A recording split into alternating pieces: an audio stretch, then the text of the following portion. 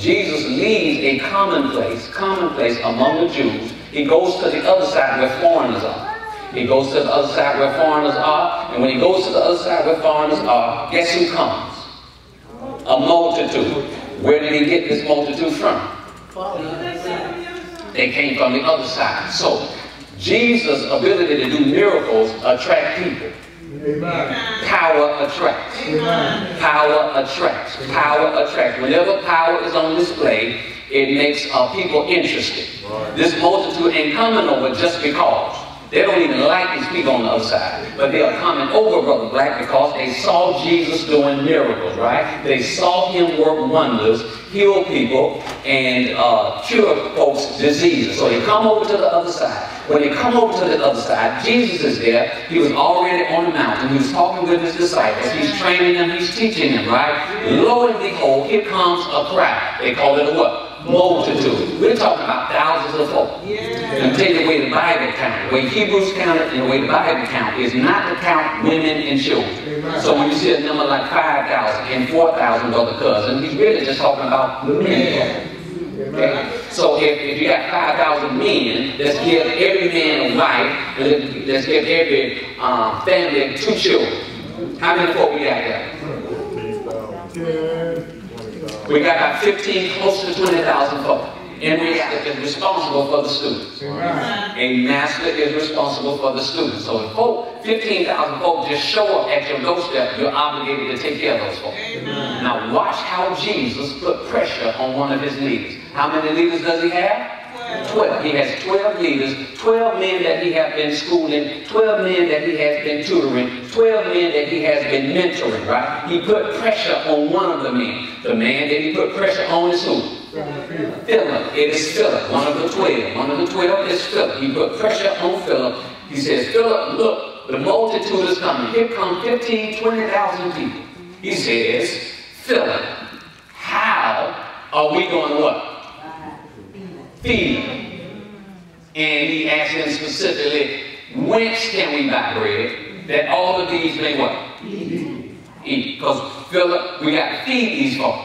He put pressure on one of his leaders, right? So a leader is supposed to have what? Solutions. Amen. A leader is supposed to have solutions. You cannot be a leader if you don't have, amen. An effective leader is one that has what? Solutions. You can't be a leader and create problems. You can't be a leader and just highlight problems. If you are a leader, you're put in position to what? Solve problems, to lead folks. Amen, somebody. A leader is not a leader if he can only tell you, look at that problem. Look at that problem. Look at that issue. Look at that. Amen. That's what's wrong. That's what's wrong. Your leader comes with what? Solution. Amen. You want to be around folk that can come up with some what? You don't want to be around people that's going to tell you what the problem already is. Chances are you already what? And you certainly don't want to be around folk that make messes, that create problems, and so what? Because you really don't need them if they're going to cause a problem.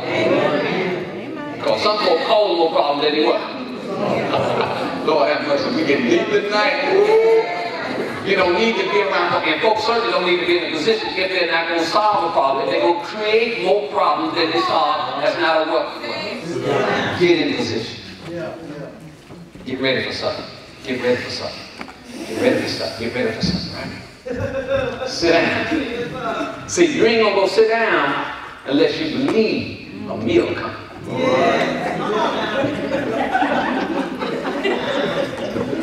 Y'all get ready now, because this is in preparation for a meal.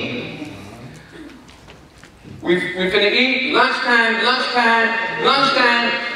What we eating? Some of the boy got 2 fish, 5 olive. It's 15,000 of us out here. Lord say, sit down. Get ready to eat. Put your bib on. See, some walk, eat. How we going to sit down? Sit down, sit down, sit down, sit down. Now when you sit down, it means that I'm waiting.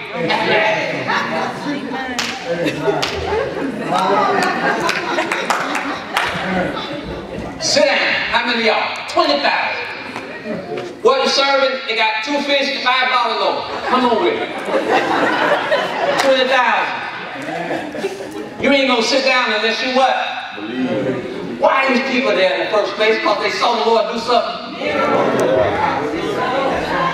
That's why they're there. That man can do it. If he say sit down, get ready to eat. He finna do it. He finna do it again. He finna do it again. He finna do it again. I'm ready. Y'all ain't saying nothing tonight. I'm ready. He about to do it again. He gonna do it again. I seen him do it before, but I know he gonna do it again. That's why I'm sitting down. Don't sit down. You won't get your blessing. The Lord says, if you want something, sit down. I'm gonna give it to you. You take that and give it to us. You got to have a system.